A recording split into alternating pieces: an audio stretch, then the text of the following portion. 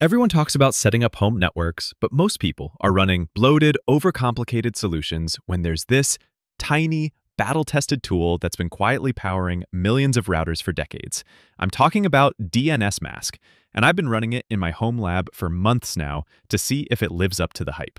Let's be real, most of us don't need the enterprise-grade complexity of Bind9 or the flashy web interface of Pi-hole when all we want is reliable DNS and DHCP for our home network. Dnsmasq does exactly what it says on the tin, nothing more, nothing less. And honestly, that's exactly why it works so well. So what actually is Dnsmasq? It's a lightweight DNS forwarder and DHCP server that's designed specifically for small networks. We're talking about something that weighs in at just over 400 kilobytes and can run on basically anything from your Raspberry Pi to that ancient router collecting dust in your closet. The whole thing is built around one simple philosophy: do DNS caching, DHCP assignment, and network booting without all the bloat that comes with larger solutions. Here's what surprised me when I first started using it. The configuration is refreshingly straightforward. You've got one config file, usually at etsy.dnsmasq.conf, and it's actually human readable. No XML nightmares, no complex zone files, just simple key value pairs that make sense. Want to set up DHCP? Add a line like DHCP range equals 192.168.1.50, 192.168.1.150, 12H, and you're done. Need to assign a static IP to your server? Just dhp-host equals AABBCCDDEEFF 192.168.1.100:server, and it's handled. But here's where it gets interesting. Dnsmasq automatically integrates DNS and DHCP in a way that feels almost magical when you first experience it. When a device gets an IP address from the DHCP server, its hostname automatically gets registered in DNS. No manual entries, no complicated scripts. It just works. Your laptop becomes reachable at laptop.local without you having to think about it. The DNS forwarding is where Dnsmasq really shines for home users. It acts as a caching resolver, which means it remembers the answers to DNS queries and serves them lightning fast the next time someone asks. I'm seeing response times under 1 millisecond for cached queries, which is basically instantaneous.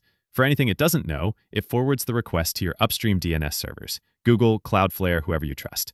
Now here's what nobody tells you about the real-world performance. On my home network, with about 20 devices, Dnsmasq is using less than 10 megabytes of RAM and barely registers on CPU usage. Compare that to running something like Bind9, which can easily eat 50 to 100 megabytes just sitting idle, and you start to understand why this thing is embedded in literally millions of routers worldwide. The flexibility is honestly impressive for such a small package. You can use it as just a DNS server, just a DHCP server, or both together. Need to block ads at the DNS level? Point malicious domains to local hosts with a simple host file. Want to set up PXE booting for network installations? Dnsmasq handles TFTP and can serve boot files. It's like a Swiss Army knife for network services. But let's talk about the elephant in the room. This isn't Pi-hole. If you want a slick web interface with pretty graphs showing blocked ads and detailed analytics, Dnsmasq isn't going to give you that out of the box. What you get is a rock-solid foundation that does the job without any fuss. The logs are plain text, the configuration is manual, and the monitoring is whatever you make of it. Here's where things get a bit frustrating, though.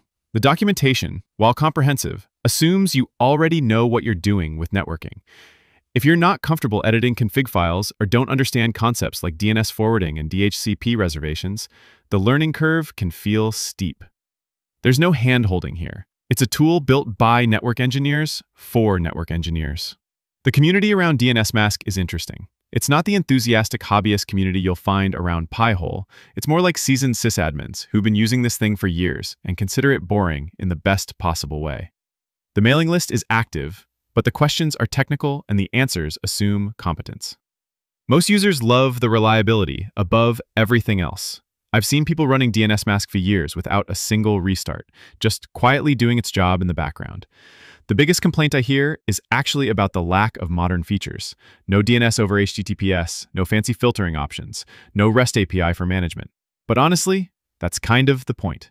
Here's my take after months of daily use. If you want something that just works and you're comfortable with command line configuration, Dnsmasq is probably the best choice you can make for a home network.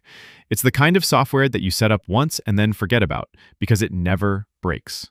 The performance is excellent, the resource usage is minimal, and the reliability is legendary. But if you're coming from consumer router interfaces or you need features like detailed web-based monitoring, you might find it frustrating. This isn't software that tries to be everything to everyone. It's software that does a few things extremely well. The pricing is obviously unbeatable since it's completely free and open source. You can run it on hardware you already have, from a Raspberry Pi Zero to a full server, and it'll perform exactly the same. No licensing fees, no artificial limitations, no vendor lock-in. For most home users, especially those with some technical background, Dnsmasq hits that sweet spot of being powerful enough to handle complex networking scenarios while staying simple enough that you can understand exactly what it's doing. It's the kind of tool that makes you appreciate good software engineering, boring, reliable, and effective. The bottom line?